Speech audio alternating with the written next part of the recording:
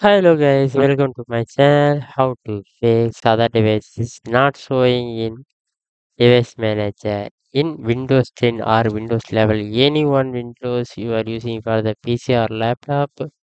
This is a step-by-step follow to solve this problem. Okay, then go to the first step bar. You will click to the search bar. Search the device manager. Then click to open. Then you will see them for the other device for not showing. Then you will click to the show in hide action page,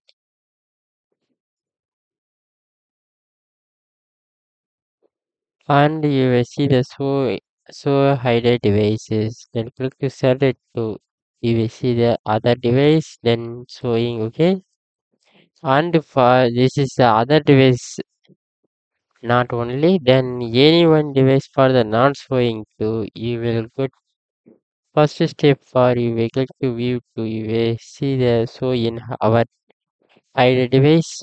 Okay, then second step for you will click to install the other device. Okay, then you will click to the scan and the hardware changes. Then you will click to scan, check then any changes. Then you will fix it. Then go to next step for you will click to the add the drivers. Then click to select it to you will select the hardware device. You will download the devices, Bluetooth, any cameras, display adapter, anyone you will set it to, you will click to OK. Then you will click to next to then install it. Then after you will click to close. Okay. Then third step for you will click to the action. Then click to select. You will see the add large hardware. Then click to select it to. You will click to the next. Then you will second set for install the hardware that manually selected from list advanced. Then you will click to set it to click to next.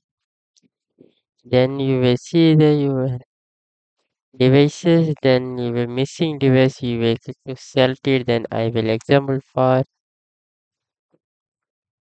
generic remote device desktop devices. Then click to set it to click to next. Then you will select it for the first option, then click to select it to next, then hardware to install, then you will click to next to then install it,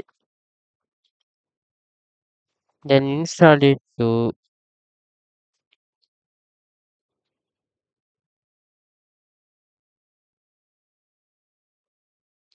then you will click to scan and hardware changes. After you will go to close the device manager, you will click to the Windows icon, get restart your PC or laptop. Then this problem is solved. After check this device for fix it. Thank you for watching.